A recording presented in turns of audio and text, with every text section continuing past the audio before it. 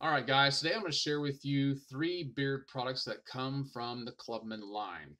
And they are the Pinaud beard oil, the beard balm, and the two-in-one beard conditioner. Now, I've been trying them out for roughly a month off and on. My wife bought these for me. She saw them in a three-in-one box set at Sally Beauty Supply when she went in there one day for something of her own, and thought it'd be nice to bring something back home for me like that because she knows I like to collect beard oils and balms and whatnot, and then turn around and share them with you guys.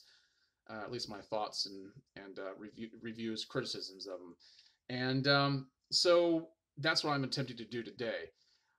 When I first held these in my hand, opened them up, I didn't recognize Clubman beard oil, Pinaud beard oil at all. I couldn't, but something about it began to ring a bell with me. And when I looked them up online, it finally dawned on me that where I've seen Clubman before is in barbershops. Growing up, you've seen them. You don't think about them, but you see them sitting on the barber shelf because you're just staring straight ahead. And they have styptic pencils, aftershaves, colognes, all sorts of talcs, things like that. And apparently, what threw me off was the name Pinaud. All right, you see it right there. That's what threw me off. I just if you take that out of it, I might have seen it quicker. But where that comes from is Ed Pinaud. This company's apparently been around since 1810. It's right on the packaging, and comes out of Paris. And back in 1971, American International Industries bought them, bought this line, and so my guess is that the ingredients going into each one of these has probably drastically changed. I don't know what they carried in the way of beard balms, oils back in the early 1800s. I've never really thought about it before. But if you look at some of the pictures of men back in the 1800s, either they have really terrible beards or some of them have magnificent ones. I like presidential beards. I think Rutherford B. Hayes and James Garfield had the nicest beards. You should look up pictures of them. In fact, I made a video about um, bearded facts about U.S. presidents you should watch. It's pretty interesting. So anyway, let me talk about this product. I'm going to tell you right up front, I'm a little ambivalent about it. They don't cost a lot. In fact, each one of these products cost roughly $8.95 a piece, if I'm not mistaken. But I tried them out, and I was a little surprised. I've never experienced anything quite like these to this degree. Here's what I mean by that. First of all, I had never tried a leave-in conditioner before at all. I've always wanted to try one on my beard, and so I don't really have anything to compare the conditioner to as far as leave-in conditioner goes. This two-in-one beard conditioner is meant to hydrate your beard and moisturize your face. And as far as I can tell, not bad. I mean, it's. I'm just gonna put a little bit in my beard. I haven't put anything in my beard this morning at all, and so you're seeing this go in first thing this morning, and not real greasy or oily or anything like that. And just gonna stick it in there, rub it around a little bit. Okay, so then you comb it out. You comb it out, leave it in there, and typically when I'm putting in products in my beard in the morning, I have a greater time lapse in which I do these things than how I'm doing it now. I'm doing it for the sake of the video. I'm putting in my beard, closer together in time than what I would if I was doing it in the morning. But if I was to leave that in there for a while, I don't know really how to compare the conditioner. There are people who make videos that probably know more about that. So moving on to the beard oil, this is where it gets a little weird for me, to be quite honest with you. Now, the ingredients in most of these, I'm going to be, I don't know what to tell you. They start off with water. It's the first ingredient in like the beard conditioner. All right. Then it has like seed oil and other kind of extracts, but then a lot of words I can't pronounce, which for some people that's a turnoff. You know, they don't, if they don't know what they are, they don't know what's going in. They, you know, how do they? Is it organic? Is it inorganic? I don't know. Probably not. Some of it may be. It's a blend probably. The beard oil is not any different. I looked at it. There's like nine, I think nine ingredients that go into the beard oil, and there's like three of them that say seed oil. One of them's like macadamia seed oil, whatever that is. There's a few other ones, and so here's here's where I get a little iffy on this oil. This oil is so thick. It's the thickest oil I've ever seen. I mean, hands down. I've tried some other ones. Olivina. Olivina seems a little thick to me, and you can find that at Target. It's a nice smelling beard oil, a little too thick for me, but this is even thicker.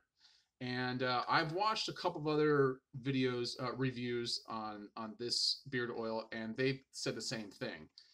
This stuff is so thick. Let me show you. Let me show you.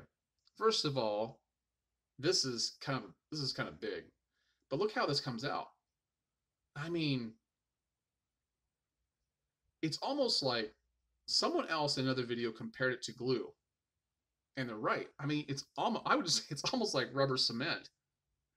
But where this gets weird is that when you rub it around your hands, it is really smooth. It doesn't feel thick like I mentioned the Olivine. It doesn't feel thick like that. I don't know. It's a little on the greasy side, but it doesn't feel as thick once you start rubbing around. I probably put a little too much in my palm, to be quite honest with you. But I'll just rub the rest of it on my arm. So anyway, there's that. Doesn't feel too bad.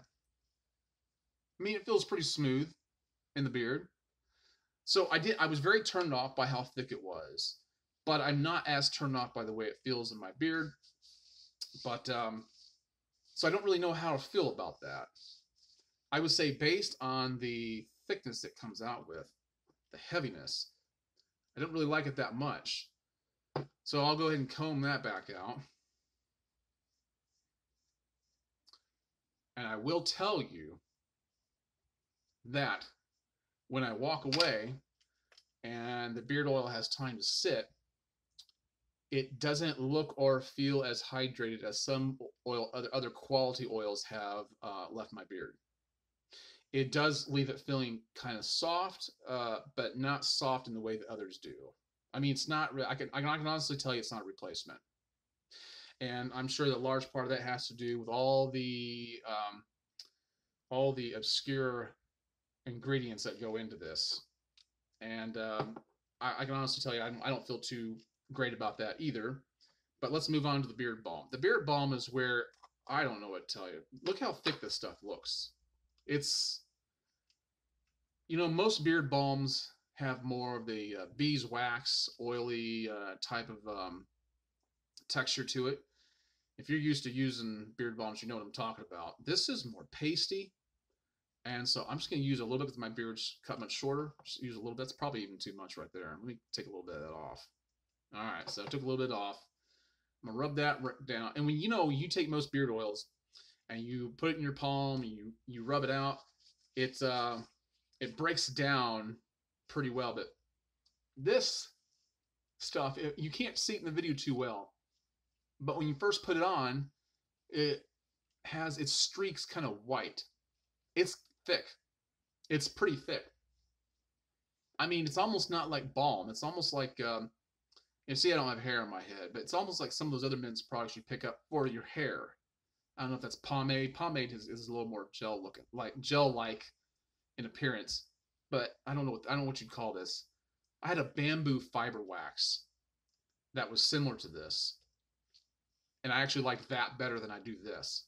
Now, what I will tell you is, if you're using balm for hold, this is great. This is really great. And so it does do a good job of that, but like I said, it doesn't really leave your beard feeling doesn't give it that real that look of health and vitality that you do with other beard oils and balms. You know what I'm talking about?